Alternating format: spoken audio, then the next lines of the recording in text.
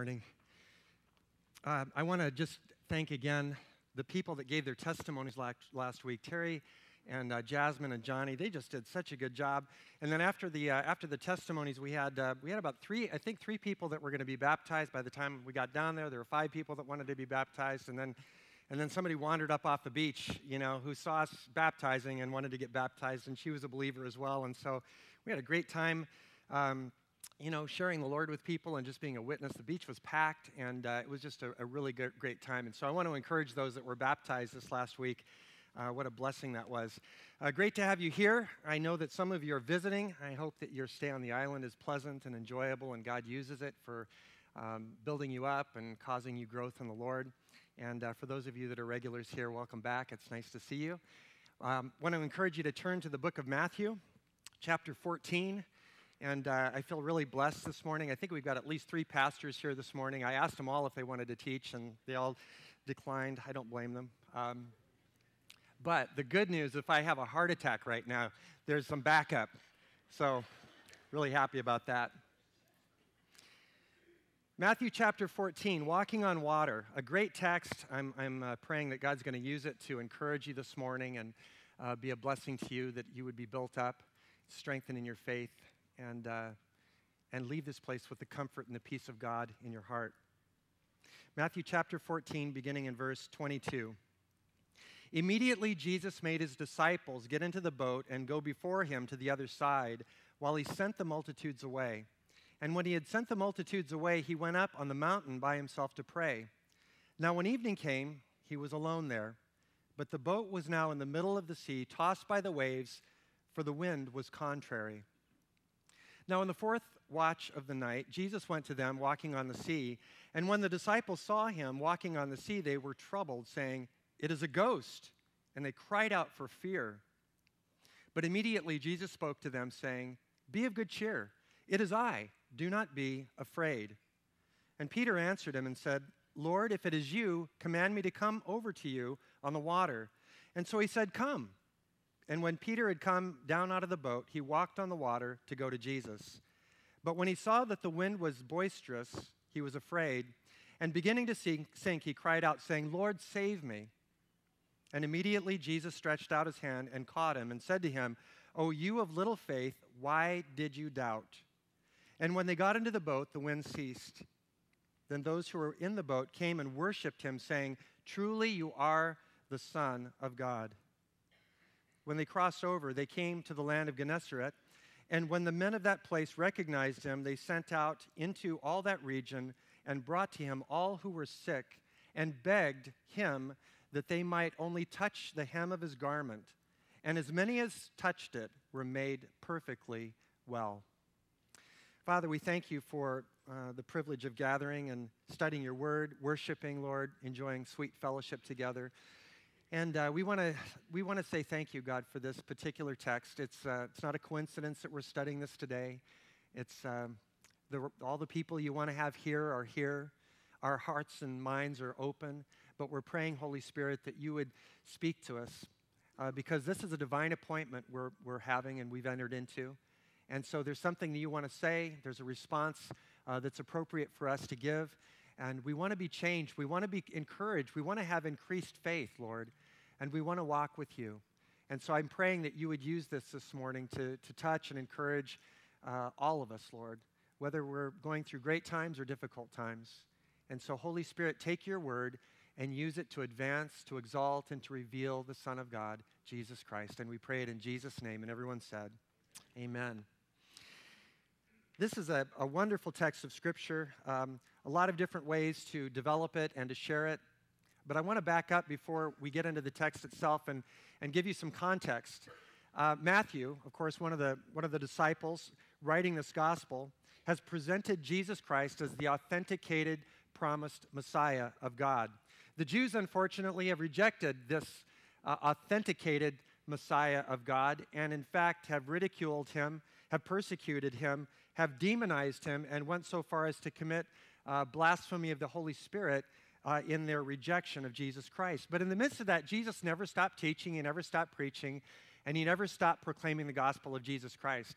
And a few weeks ago, we talked about the importance of sowing in tears, because in due time you're going to reap a harvest if you don't give up. And so I want to encourage you again today, if you're going through some hardship or some difficulty in your walk with God and serving Him, is keep sowing good seed, because in due time you're going to reap a harvest. And that was the great example of Jesus Christ in the midst of all this suffering and persecution and slander, is that He kept sowing, never giving up.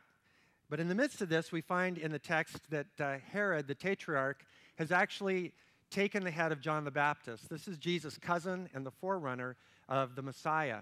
And that was devastating to the Lord.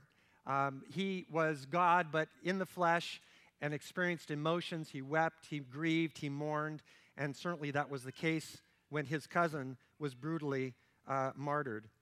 And in the midst of that, Jesus tries to get away by himself, but he's interrupted in his first effort by a group of 5,000 men, plus women and children, somewhere between 15 and 30,000 people, came to hear Jesus teach, and they needed something from him, even though he needed something from the Father.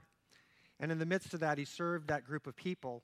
And then having finished that, now we find him in the text trying to get away again, and is interrupted again by a very unusual storm, maybe common in some respects, but I think the text will reveal that this may have demonic origins as a result of the things that Satan was trying to do to disrupt the work of God. And I guess my first observation I want to make in this text and just kind of bring to your attention is that here are the disciples in the boat at the command of Jesus doing exactly what he wanted them to do in the right place at the right time and in a giant storm. And that's a little hard for us to wrap our minds around. And some of you are in that place right now, or you've been there, or you're going there, where you're doing exactly what God wants you to do, and you find, surprisingly, a storm. We have this misconception that if we follow Christ, and if we obey the Lord, and if we honor God, that everything is going to be smooth sailing. And this text is a reminder that that's not always true. So we begin in verse 22 with this disrupted plan. Immediately, the text tells us Jesus made his disciples get into the boat after this great work of feeding the 5,000. They go before him to the other side, which was the plan, and he sent the multitudes away, and then he went out on the mountainside by himself to pray, which Luke tells us was a frequent pattern of his life. We have lots of examples of Jesus getting away to pray, and obviously the Messiah modeling this gives us a pretty good idea of how important it is for us to be people of prayer. C.S. Lewis has said this about prayer. He says, "The moment you wake up each morning, all your wishes and hopes for the day rush at you like wild animals. And the first job each morning consists in shoving it all back, in listening to that other voice, taking that other point of view, letting that other larger, stronger, quieter life come flowing in." And C.S. Lewis wrote this before iPhone and before Facebook, which seems to be the thing that often rushes into our life before anything else. But we find Jesus being renewed. We find him experiencing comfort and peace and wisdom and strength and power and direction as he communed with his Father in isolation on the mountain. Well, the text in verse 24 tells us that while Jesus was doing this, the boat was in the middle of the sea. This particular sea, the Sea of Galilee, is also called the Sea of Chinnereth. It's also called the Lake Gennesaret. It's 13 miles long. It's 7 miles wide. It's 700 feet below sea level. It's known for its violent and unexpected storms that take place frequently on that particular lake. And it was on this lake that the disciples were rowing across, and the text tells us that they were tossed by the waves. Now, the Greek is basinizo, which means to torture or to vex. And interestingly, this is the same word that the text of Scripture in the book of Matthew uses to describe someone, in fact, a number of people in Matthew chapter 6, who were actually being tortured and tormented by demons. So this same word is used to describe this boat that's being tortured on the water in the same way that a demon might torture someone that demon had possessed. I find that very interesting because in the book of Matthew, we've also encountered a previous storm where Jesus was sleeping on the boat. Remember that story? They're fishing. Jesus is sleeping on the boat. They're afraid they're going to sink. And that particular storm, without covering too much territory here, we discovered was quite likely demonic in origin because it wasn't just a storm, but it was a seismos. It was an earthquake. And those events, I believe, were designed by the enemy to sink the boat with Jesus and the disciples. Now the disciples are crossing, and Satan behind the scenes is constantly working. Even though we don't see his name on every page of Scripture, he's constantly strategizing how to disrupt and ruin and damage and destroy the work of God. And so these disciples, without Christ, who's on the mountain praying, are facing a very difficult time going across this sea. The winds were contrary, oppositional, antagonistic. As I think about this text, it kind of draws me back to the thing that I started with. I guess a couple of points that I'd like to make as observation. The first is that following Jesus doesn't exempt us from life's storms. That's just the reality. But in 1 Peter, Peter is talking about storms in a church that's being persecuted, and he tells the church, don't be surprised when you face trials of various kinds. Now, why would we be surprised that we face trials? Jesus said you're going to have trouble in this world.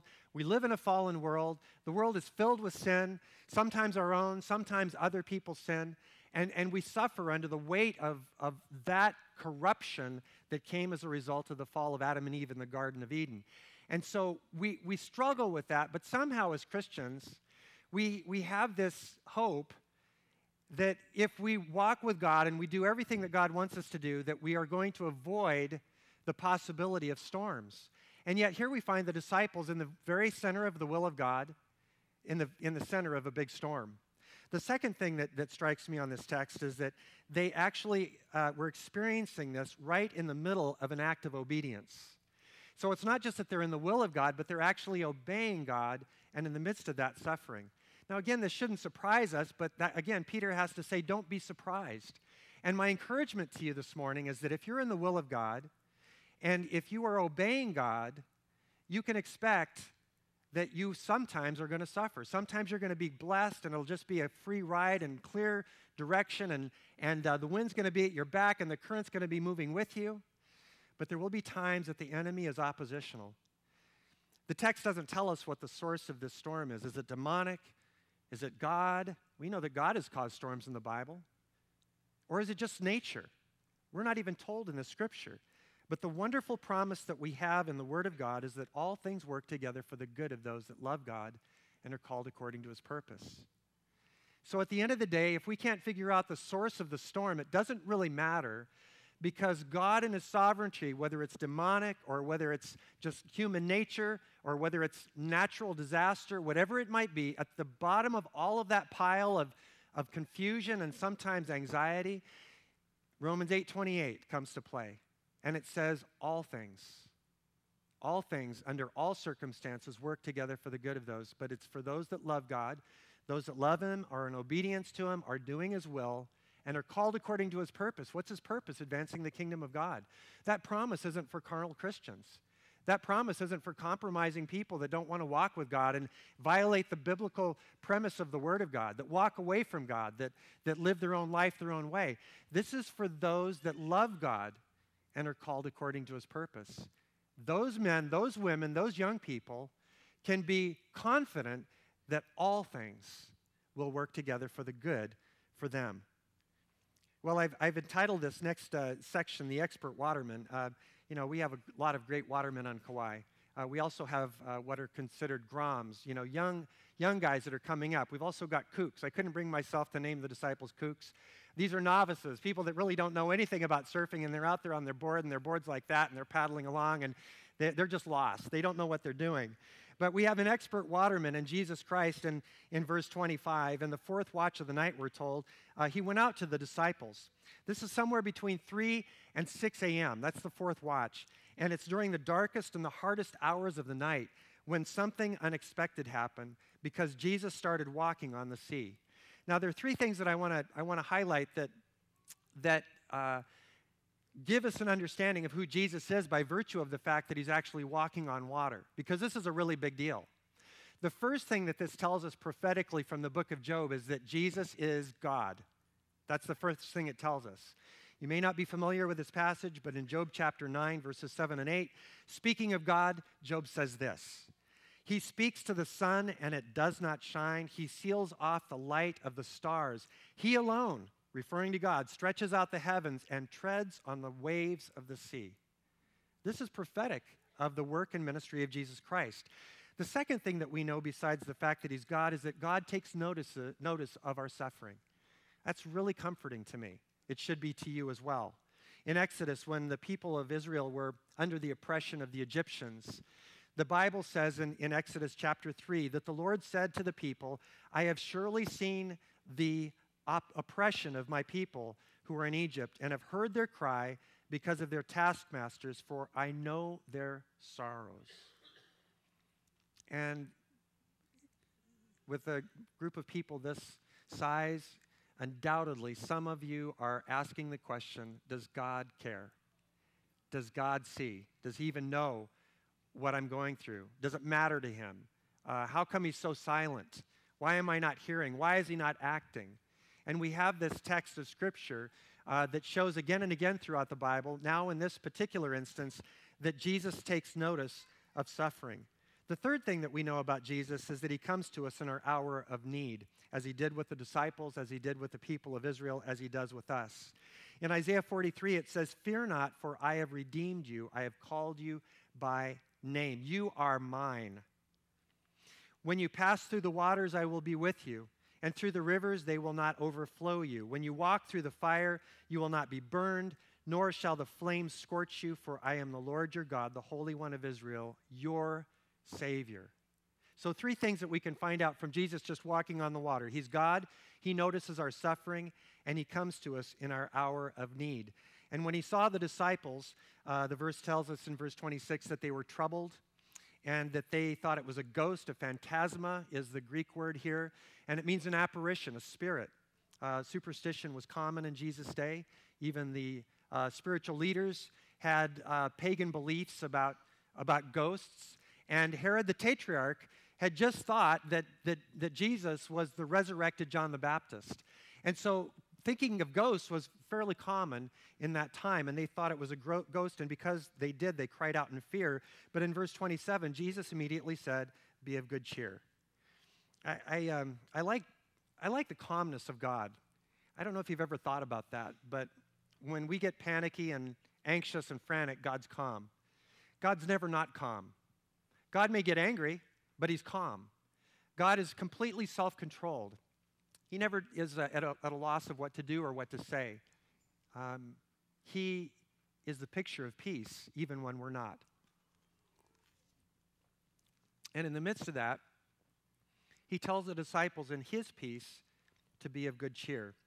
There's lots of reasons why the Lord can say that, not the least of which is he knows the end of the story. He knows his power, and he knows what's at stake, and he knows the end of the story. But there are 3 reasons in the Bible and 3 occasions when Jesus said to people, be of good cheer, and they're connected to some promises that are really meaningful for us. And I think they'll be meaningful to you as well. In Psalm 27, the Lord said David said of the Lord, that those who wait on the Lord will renew their strength. And the context of that, he says, be of good cheer. Be of good cheer. If you wait on God, God will redeem. God will deliver. God will rescue. God will save. So that same concept. Because of that, be of good cheer. As you're waiting, be of good cheer because you know your Redeemer. Jesus in John 14 said that, be of good cheer. I'm preparing a place for you. He's preparing a place because this place is going to be renovated. At best, renovation. Another possibility is completely new, something never seen before. That's a possibility as well. But in any case, God sees fit that he's going to do a renovation. You know, we're watching McDonald's get renovated down there, and I'm driving by, and I'm thinking, oh, they're going to clean it up, and they're going to retile, and they're going to, put a new kitchen in. It's going to be clean. It's going to be nice. And then I drive by, and there's no McDonald's there. Did you guys notice that? Because sometimes you just have to do a tear down. And Jesus, in essence, is going to do a tear down. And the reason is because this place has been so corrupted and so damaged that God is going to make a new heaven and a new earth, and he's building a place for you. And Jesus says, put your hope on that. See, we want to have everything fixed right now. We want to be free right now. We want a peaceful life right now. We don't want to suffer right now. But Jesus says, be of good cheer. I'm preparing a place for you. In John 16:33, he says, be of good cheer. I've overcome the world. You know, sometimes we feel like the world's overcoming us, but Jesus says, oh no, I'm overcoming it. And you're a part of my family. You're part of my bride. And then he says something really interesting. He says, it is I. Be of good cheer, it is I. This is another reason we can be of good cheer. God's with us. God incarnate is with us. An emphatic personal pronoun, which actually means in the Greek, it is I myself to the exclusion of all others. It is I myself and no other, Jesus says. He says that quite frequently in Scripture. I'm the bread of life. I'm the door. I'm the good shepherd. I'm the way, the truth, and the life. I, to the exclusion of all others, Jesus says, am with you. And don't be afraid. I really like a particular verse in Isaiah 41:10. Some of you are familiar with it, but it's really the remedy for fear. He says, do not fear, for I am with you. Do not anxiously look about you, for I am your God. I will strengthen you. I will help you. I will uphold you with my righteous right hand. That's the remedy. Do not fear. I am with you. God, in the midst of your challenge, your marriage, your kids, your finances, your health, your extended family, whatever's going on in your job, in the midst of that, God is with you. I will say this, one of the worst things that can happen when you're in a storm is panic. And panic leads to making bad decisions. And one of the principles of counseling when people are in a storm is to make sure that people don't do anything irrational. And I'm not just talking about taking your own life. I'm talking about running away from your problem. I'm talking about leaving your spouse. I'm talking about ditching your family. I'm talking about quitting your job. I'm talking about whatever it might be that Satan sometimes puts in our minds to give up on things. When you don't know what to do and you don't have clarity on what to do, stay where you're supposed to be, where God has told you to be, until he gives you clarity. And there's lots of things that could have happened in this boat right at this moment. You guys know about Eddie Aikau. I don't have time to explain the story to those of you that are visiting, but you know the story of Eddie. And Eddie made a tragic mistake as they were sailing off of Molokai on the Hokulea back in 1978. I was a senior in high school. And he thought to himself, he broke the rule of all watermen, never leave the vessel. And he did. And he struck out on his own, and he took off his life vest, and he got on his board and paddled away, and they never saw him, never found him. It was the largest open sea search in Hawaii's history, and Eddie was lost. And what I want to encourage you is you're going through a storm, whether you're in one now or you're headed toward one or you're coming out of one or you just want to have good theology about what to do in one, is that wait on God. Wait on God until you have clarity about what to do. And so Jesus says, don't be afraid. And so Peter, my eager grom, our eager grom in the Bible, that's not a bad term, by the way. This is a guy that's just going for it. This is a guy that doesn't care how young in the Lord he is. He doesn't care about how big the waves are. He's just like, I'm going. And so he says to the Lord, Lord, if it's you, command me to come to you on the water. And actually in the Greek, he's saying, since it is you, command me to come on the water. Now, I find it interesting. The irony of this text is I think, amazing. Because as you know, Peter, what does his name mean? Rock or stone, right? So the guy that is like a rock is the guy that gets out of the boat. I mean, I wouldn't have done that. I wouldn't have sent the rock to go walk on water. You know, a lot of biblical scholars have suggested that the story might have turned out a lot differently if Jesus had commanded to come the lesser known and more buoyant disciple named Bob.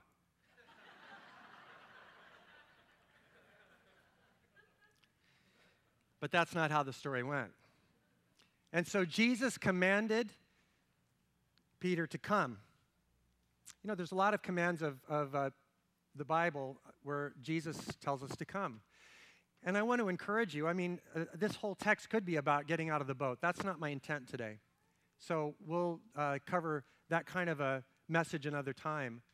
But what I want to encourage you is that God is calling us to come. It's really to come to Him.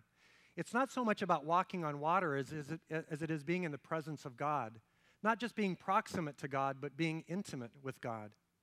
And so the text of Scripture tells us that, if you're thirsty, come. If you're spiritually hungry, come. If you need rest for your soul or you're weary and heavy laden, come. If you're seeking salvation from sin, come. That's the invitation. The adventure is a part of the experience, but walking on water is not the goal. Being with Christ is the goal. That's what drew Peter's heart. He wanted to be with the Lord. Call me to come to you. He didn't say, let me walk on water. He wanted to be with Christ. He's the guy that dives out of the boat, on another occasion to go swim to shore. And we find this heart of Peter like an eager grom, in essence, in a surfing vernacular, just willing to do whatever it took and wanting to be with the Lord. And so we know the story. He comes out of the boat, he walks on water, goes to Jesus, but when he saw that the wind was boisterous, he became afraid and he began to sink. And actually, in the text, it means to drown. So we're not talking about just that he was kind of losing his footing. The text actually indicates that he thought that he was drowning. And he cries out to the Lord, which is the best thing he could have done, and he said, save me. There's a psalm I would encourage you to read at your leisure, Psalm 107. Write that down in your notes on the side, Psalm 107. In Psalm 107, we have the account of the history of Israel, and it really goes all the way back to the inauguration and the dedication of Solomon's temple.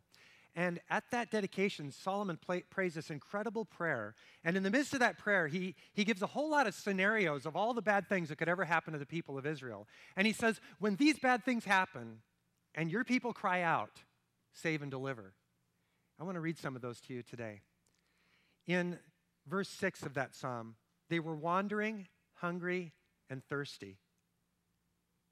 And it says, then they cried out to the Lord in their trouble, and he delivered them out of all their distresses.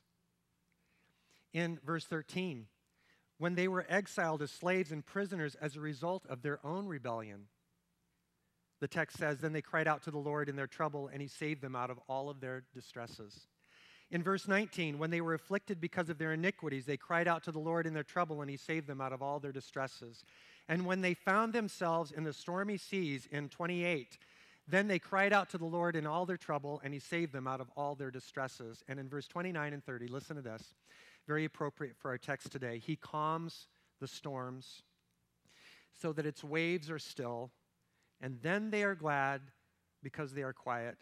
So he guides them to their desired haven. That's the result of men and women that cry out to God. They wait on God. They're experienced enough and knowledgeable enough about the Word of God to know that when they walk in obedience to God, sometimes the storms still accompany them. And in the midst of that, they wait, they're patient, they don't panic, they stay with the boat. And that boat is the gospel of Jesus Christ and the Word of God.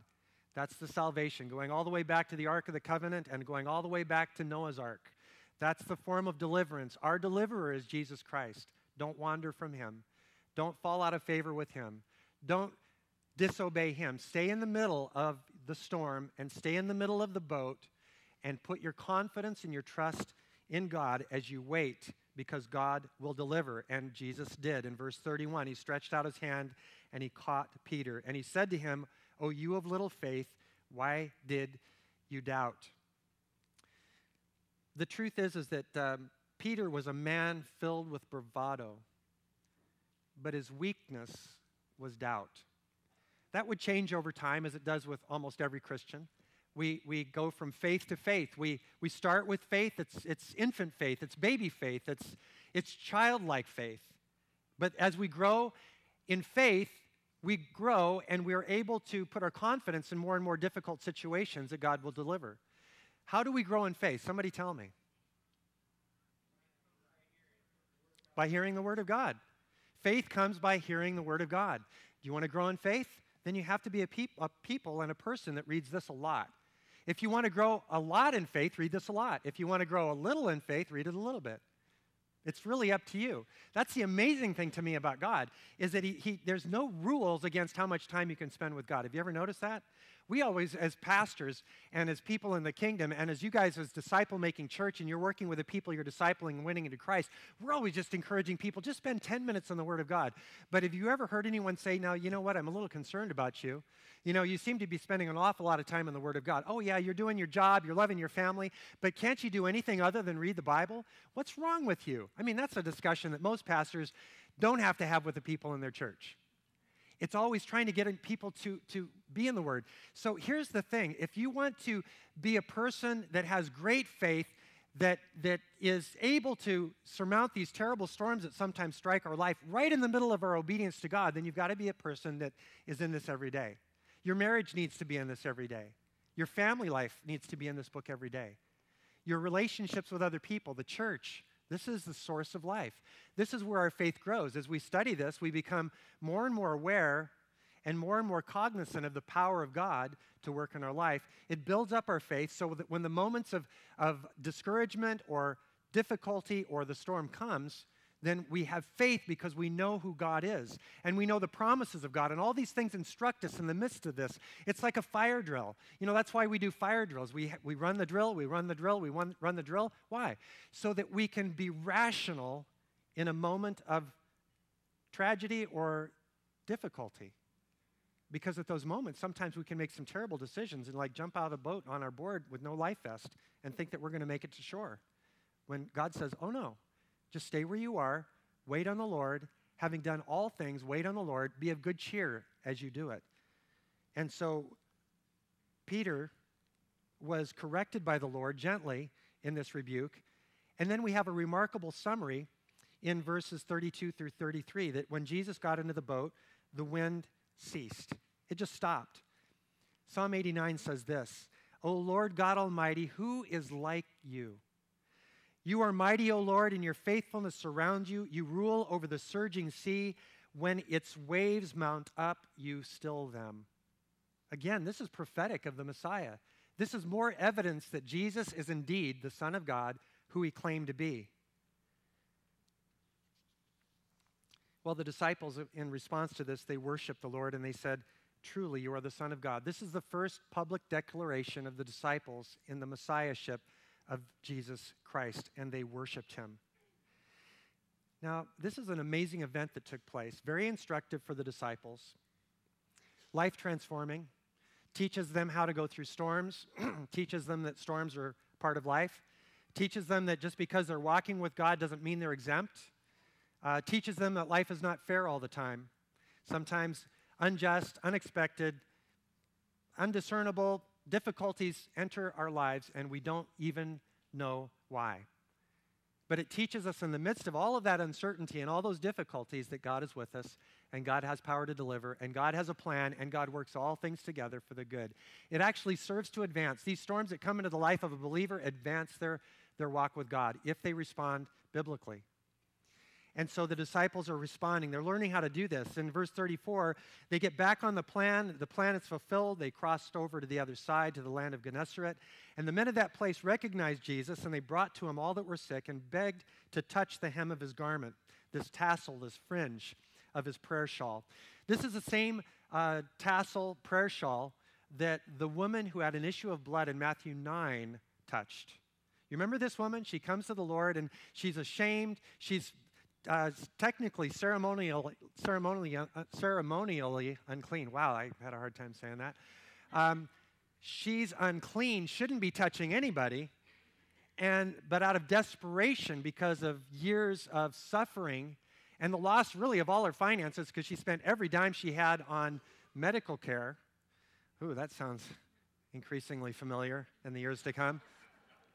She spent everything she had and she still couldn't be healed. And so in desperation, she reached out, and the Bible says that she touched the hem of Jesus' garment. And we're thinking, oh, that's cool. Touch the hem, touch the shoulder, touch his hair, touch his toes. It's all good. But that's not what the text says. It says that he touched the hem. There's something very specific about that. It has to do with the tallit, the prayer shawl of of the Jewish tradition. Every Jewish boy on their bar mitzvah would receive a prayer shawl. Part of that prayer shawl would have the tzitzit, would be these, on the four corners of the prayer shawl, these tassels that would hang down. These tassels, each of these four tassels had 5 knots on them, representing the 5 books of the Torah, the Old Testament. And those spaces in between represented the holy, unspeakable name of Yahweh, which was pronounced, though it couldn't be pronounced because there were no vowels in it, with 4 consonants. And so the 4 spaces between the 4 knots represented the unspeakable, holy name of God. The numerical value of the word tzitzit is 600. This is coming from the Mishnah. I'm not making this stuff up. This is out of the Mishnah, the Jewish writings that accompany the Old Testament scriptures. And when you add up the numerical value of this word tzitzit, which is 600, and the 8 strings that accompanied each of these 5 knots, you come up with 613, which were the commandments of Scripture of the Old Testament. And so when a Jewish man or woman would wear this talit, this prayer shawl, these 4 accompanying tassels would remind them not only of the Torah and of the wonderful name of God, but also reminded them of the importance of keeping the 613 commandments. And so when this woman actually, in Matthew 9, touched the tzitzit, she was actually expressing faith in the Messiah. Because listen to this. This is really amazing. This is out of Zohar. This is a part of the Mishnah of the Jewish tradition. The traditional Jewish teaching said that those who touched the tzitzit of the Messiah's talit, and again, this was prophetic, who touched the tzitzit of the Messiah's talit would be instantly cured of whatever ailed them. This is why this woman in Matthew 9 reached for that tzitzit, the talit. And it's this same talit that the Jews came to touch in Christ. And what they were touching was just physical. It was a tassel. It had string. It was made of yarn. It had material, and it was dyed. And it had significance, and it had meaning, but ultimately it pointed to the fulfillment of all 613 commandments in the person of Jesus Christ on the cross of Christ so that we could receive a healing, and so that we could be forgiven, and so that we could be restored, and we could be saved. So we don't need the prayer shawl of Jesus. And we don't need to touch the tzitzit and find some prayer tassel somewhere, nor do we need to wear a prayer shawl or have prayer tassels. What we have in that foreshadowing is the finished work of Jesus Christ. And Jesus, in essence, says, I, to the exclusion of all others, am alone the one that you need to come to. In the text, we find that they came to Jesus, and those that touched not Jesus, it says, but as those that touched the hem, this tzitzit, they were made perfectly well. I'm thinking about the book of Hebrews, chapter 4, and I want to read it briefly in verses 14 through 16. It says, seeing then that we have a great high priest who has passed through the heavens, Jesus the Son of God, let us hold fast our confession, for we do not have a high priest who cannot sympathize with our weaknesses, but was in all points tempted as we are, yet without sin. Let us therefore come boldly to the throne of grace, that we may obtain mercy and find grace to help us in time of need. This avenue is still available. It's interesting that the prayer shawl was the covering of Christ in his earthly walk. It was a part of his identity as a Jew, but it was also significant as his identity as the Messiah. But we don't need to come to a prayer shawl, but we do need to come to Christ. And he says, I'm inviting all of you. He says, come. Again, he says, come. Come to me. Come and seek me. Bring your problems to me. Are you in a crisis? Are you in a storm? Are you confused? Are you tempted to do something irrational? Are you looking for escape? Jesus says, come to me. I can guarantee you that God has the answer for you. I can guarantee you that he has the power to deliver you. I can guarantee you that not only will you survive this if you trust God, but you will be catapulted forward in your walk with God, your maturity with God, your understanding of God, your knowledge of God, and your intimacy with God. But you have to stay with the boat. You have to stay with the Messiah. You have to calm yourself and let him calm you with the promises of be of good cheer. There's lots of other promises that he gives us as well. Some of you need to embrace that and let the peace of Christ fill your hearts this morning. You need to put your confidence completely in God again. Not that you haven't, but again. I don't know about you, but I find myself, I have to do it almost every day. Sometimes moment by moment. I've got to keep coming back to God and saying, Lord, I trust you.